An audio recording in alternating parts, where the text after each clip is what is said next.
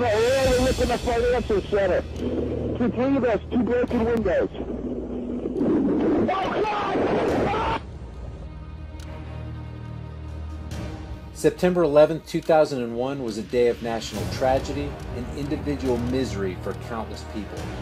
Multiple criminal acts took place that day, which resulted in a massive increase in defense spending, a costly global war on terrorism, the creation of new federal agencies like the Department of Homeland Security and TSA, and the quick passage of the Patriot Act, which gave law enforcement agencies sweeping search and surveillance powers over U.S. citizens without a warrant.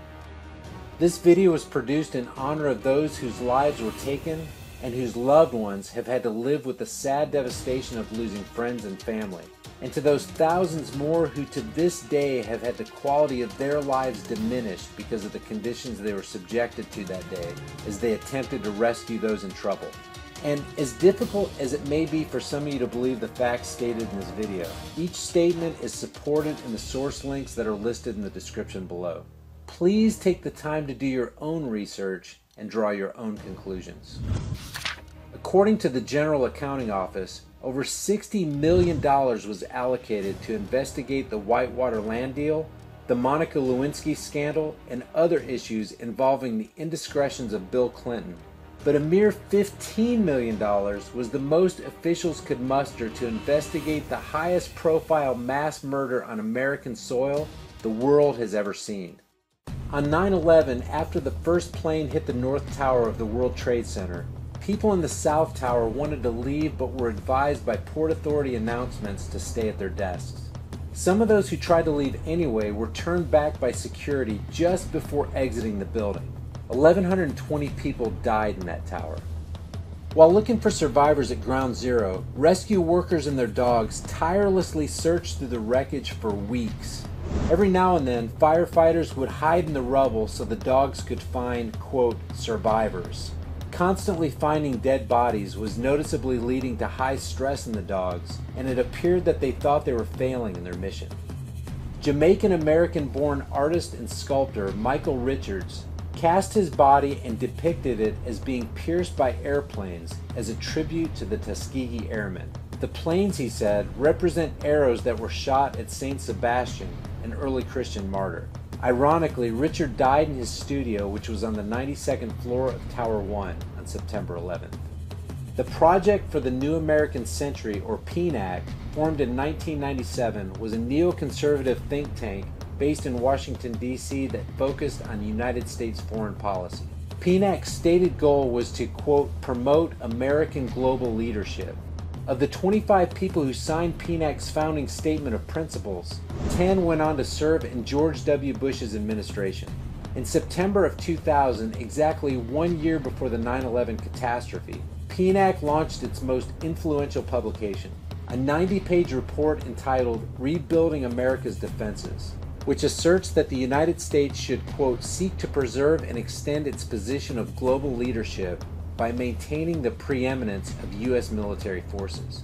They state that they need to exploit the revolution that is transforming technology and bring it into the military in order to, quote, preserve American military preeminence in the coming decades. In their minds, what will speed such a transformation?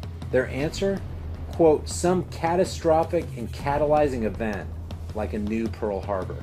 1 year later, such a catalyzing event presented itself with 9/11, later referred to by Bush and his cabinet as a modern-day Pearl Harbor. A small group of women called the Jersey Girls, who lost their husbands in the 9/11 attack, basically forced the Bush administration through public pressure to form a 9/11 commission, which was reluctantly charged with preparing, quote, a full and complete account of the circumstances surrounding the September 11th attacks. Their account turned out to be not so full and complete. The commission, now known to many as the 9/11 Omission Report, left out many obvious facts, including the fact that a third building in the World Trade Center complex completely collapsed that day, and it wasn't even struck by an airplane. Described as being damaged in the attack, which started fires on several floors, the 47-story steel-framed federal office building known as World Trade Center 7 collapsed in 6.5 seconds at 5:20 p.m.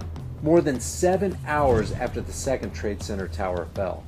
And speaking of Building 7, the BBC conducted a live report in which reporter Jane Stanley announced that World Trade 7 had collapsed.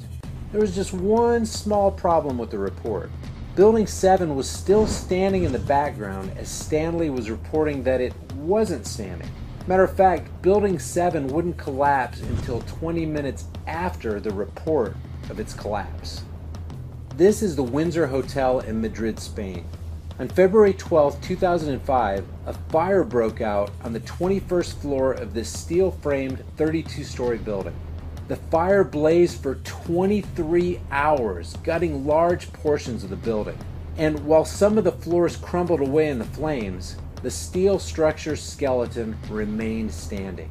In comparison, the South Tower burned for a mere 56 minutes on far fewer floors before it completely collapsed.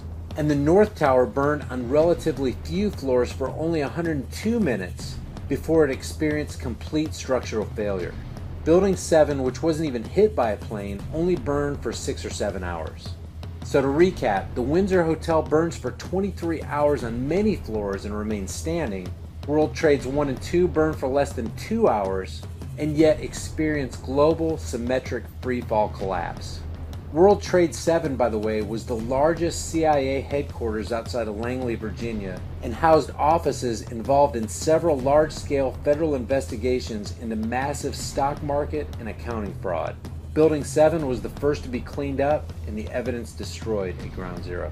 On July 24, 2001, just 49 days before the 9/11 attack, a guy named Larry Silverstein from Silverstein Properties put up $14 million of his own money to secure a $3.1 billion bid and acquired a 99-year lease on the World Trade Center from the Port Authority of New York. Despite not being the owner of the buildings, Larry was the sole beneficiary of the insurance indemnity payments of more than $7 billion for acts of terrorism.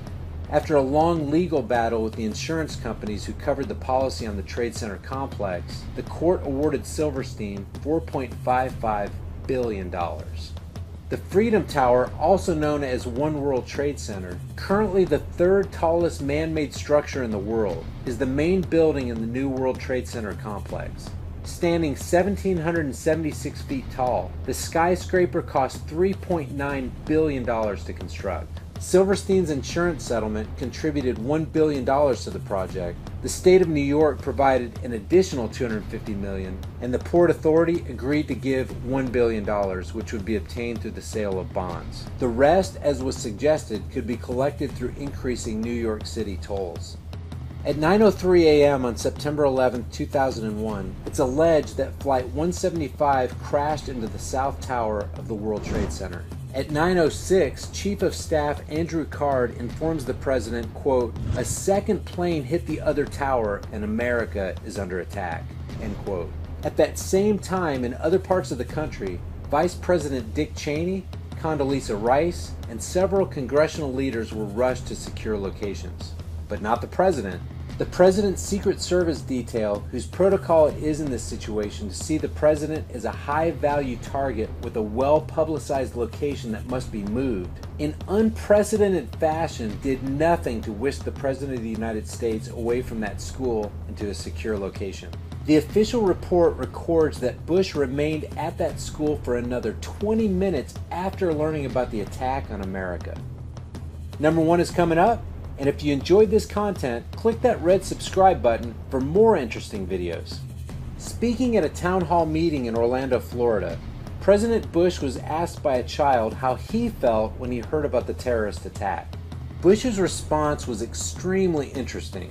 Recounting the events of that day from his perspective, he said that he saw the first plane hit the tower on a television that was, quote, obviously on, as he sat outside a classroom at Booker Elementary School in Sarasota, Florida. The problem is that no one could have seen the footage of the first plane hitting the tower since there was no known live coverage of the first plane. There was no live coverage of the event because nobody expected an attack.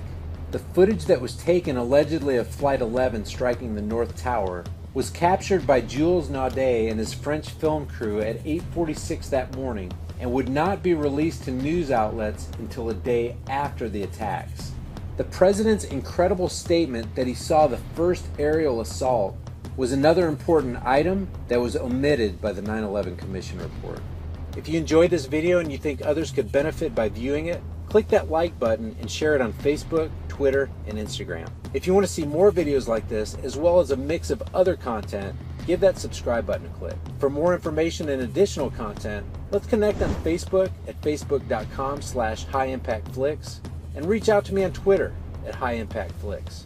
Until next time, remember, it's easier to deceive the masses than to convince them that they've been deceived.